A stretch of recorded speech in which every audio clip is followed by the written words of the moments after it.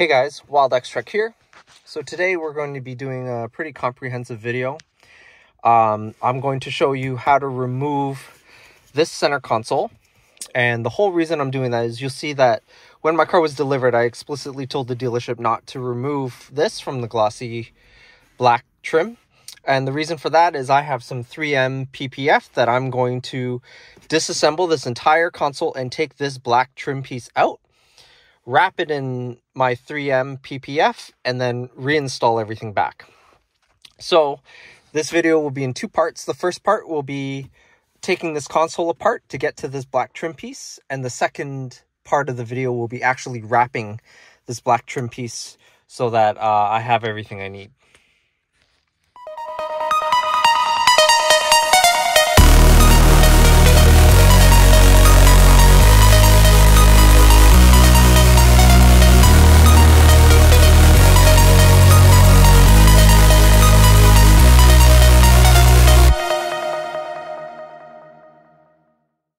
So the first thing you need to do is remove the gear shift. This is pretty easy. You're just going to kind of hold the bottom portion of the collar below the gear shift and pull it down like that. Now there's a retaining pin right here. You need to slide this off. It's really important that you do not lose this pin. Okay, this pin, you need it. Then you can just pull the gear shift right off.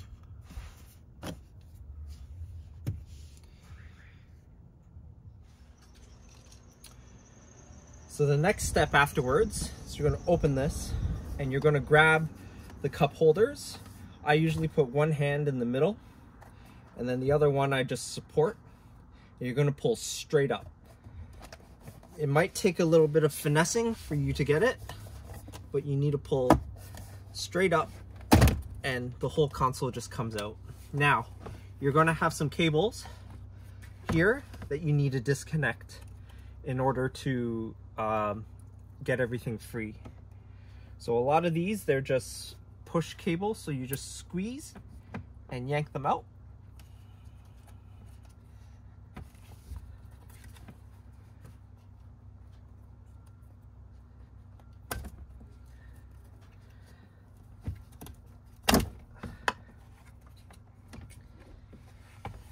And that's this piece now out. This is the piece I want here. So now we're inside. This is what the bottom looks like. This is what the top looks like. So this is going to be for your parking brake. This is for the illumination for the gear selection. And this is going to be your heated seats. Really, all I really want is this black plastic piece. So what that means is I got to unscrew all of these screws and that black plastic piece should come out.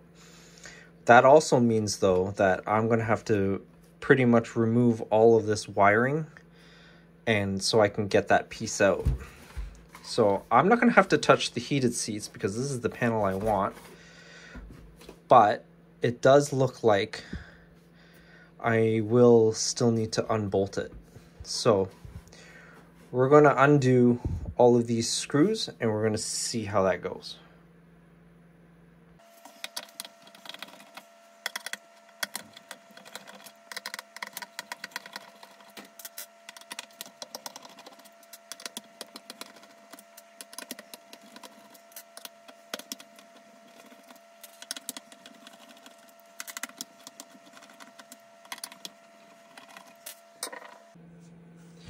Okay, so as you can see, I was able to get all the wiring out. This one was just a push clip. This one here and this one here, you need some needle nose pliers.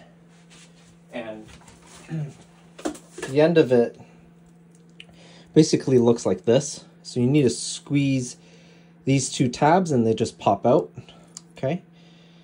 And for the heated seat switch, I just undid these three screws and it just basically pushes out. So I don't really need to remove this. I suppose I could if I really wanted to, just so I don't get it wet or whatever. This is good to know, like, if you ever spill anything on these, that this is how you would change the switch out. Is there's a couple tabs here that you would just be able to pull, and this switch would basically slide out this way. And you would be able to switch your heated seat switch so that they're nice and clicky if in case you spill anything. But this is essentially the piece I wanted. I could further separate the glossy piece from this black piece, but this is good enough for me to work with to 3M this whole thing. So moment of truth is I'm going to peel this off once I measure it and just make sure that I have enough material to fully coat it. For the gear shift, there's just 4 clips that were here. You just basically squeeze them in and the gear shift pulls out this way. The gear shift boot, I mean. So basically that's where we're at now. I'm going to measure this out and then I'm going to cut my 3M piece roughly to shape. The beauty of it is it looks like I have a lot of space around the sides. It's not like anything clips on top. So I can be generous with my 3M and have it go all the way into the crease. So when I reassemble everything, literally it'll be covered, including the corner. I won't have to just do a surface 3M like this protective sheet is. I can actually wrap the corner and make sure that it's fully protected so it never scratches up. So I'm going to cut the 3M now, and we're going to see how this goes. Okay, so I've cut my 3M. As you can see, it's if I was to put this on top, it's more than big enough to cover the whole thing. Okay, so what we're going to do is we're going to peel off the protector. I'm going to prepare my soapy solution to install this, and then I have a bunch of squeegees and stuff like that I'm going to use to install this, and then when we're done, we'll put everything back together. So here we go.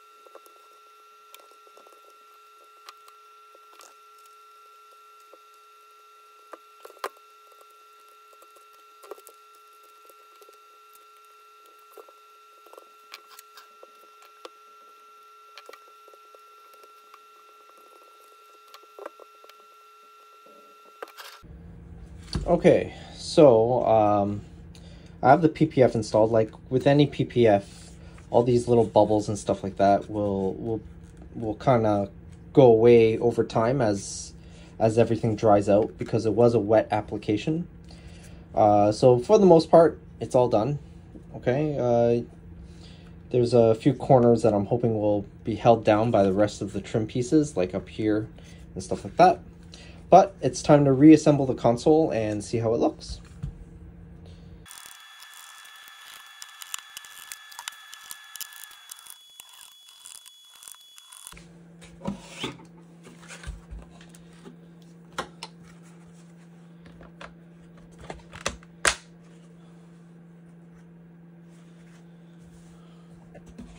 All right, so the console's now reassembled. We're just going to put it back in the car.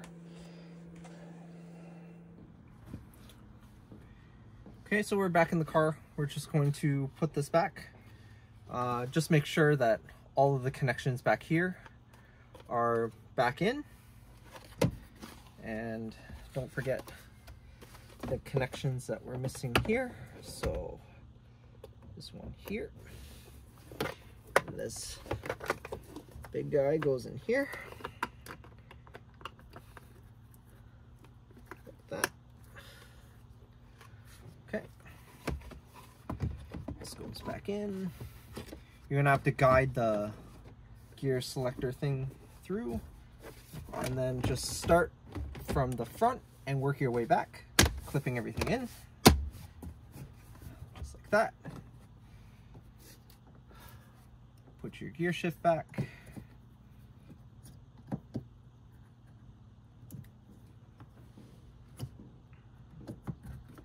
There you go. Don't forget your retaining clip. And then button everything back up. And there you go. It's reassembled. I hope this video was useful to you. This is great if you ever want to hide like an air tag or something hidden where someone can't find it, or if you wanted to hide some wiring or anything like that. This is how you take apart the center console. So I'm just gonna start the car just to make sure everything's, my heated seats still light up. I get my gear shift lights and I have my parking brake light. So that means I'm good. I hope you guys found this useful. Please subscribe if you haven't already. Like this video if you want to see more content like this. And I'll be happy to answer any questions in the comments. Thank you.